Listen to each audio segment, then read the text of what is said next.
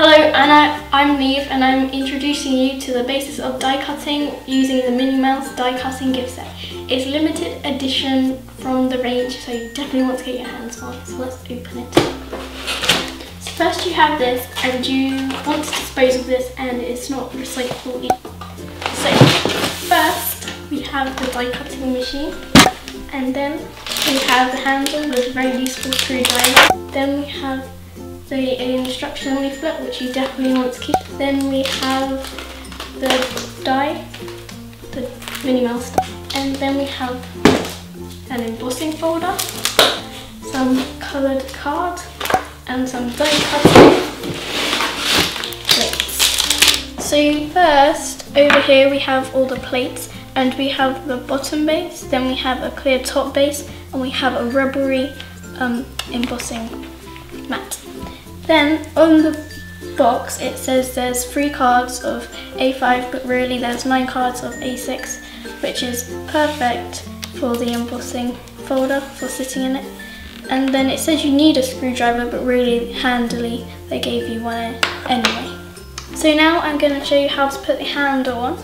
So as you can see, the screwdriver is on the flat headed side, so you just want to flick it over, so pull it out and then put it on the Phillips head, and now we can put it on. So you're going to take this rubbery bit off, and you can just put that in the bin. And then also in the handle there's a white bit, and you just want to take that out as well. That can also go in the bin. Now you're going to put the handle on. Now you're going to get your washer, if you can pick it up, and then put it in here, and then also get your screw in there, and now screw it in.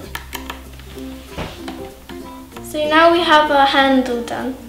Open your feeders up, and as you see we have a dial here, and basically the bigger the number means the bigger the gap and between the 2 rollers, and the smaller the number means the smaller the gap between the 2 other rollers.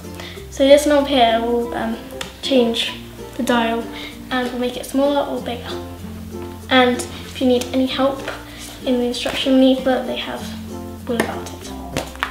So now I'm going to show you how to use the embossing folder and to emboss.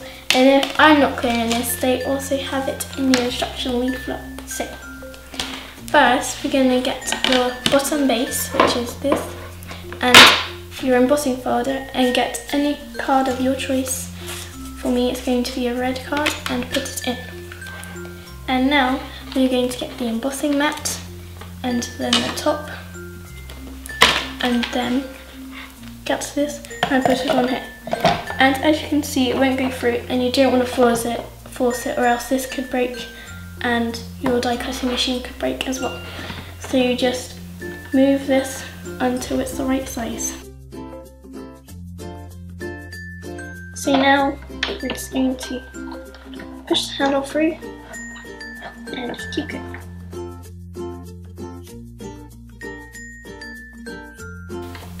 So now if you open this up, as you can see,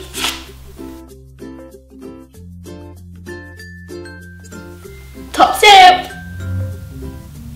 So as you can see there's a difference, and it's because you haven't put enough pressure on this between the rollers, and it will come out better like this.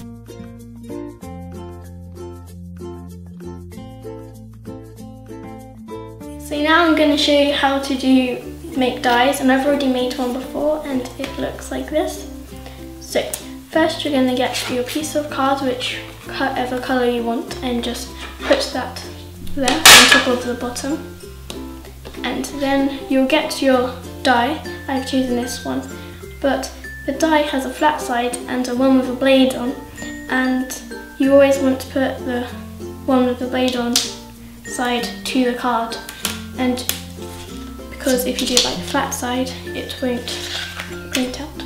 So if you put it like this, you can either put it like that, or you can put it like that.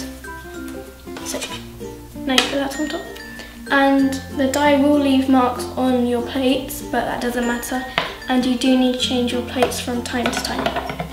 So now if we just put this through, it's okay if you hear some clicks because That's just how it's supposed to sound. Top tip!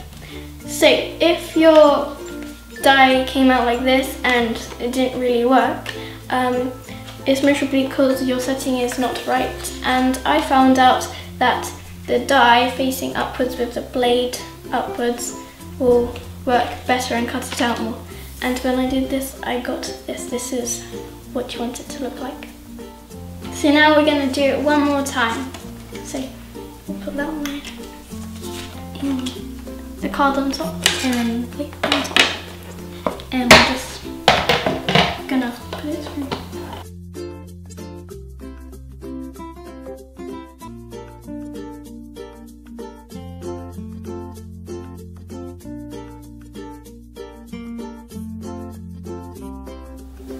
So now I'm going to show you how to emboss your die.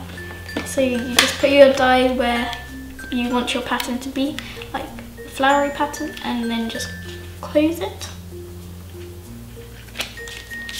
Then you get to your bottom plate, put this there, then that, and then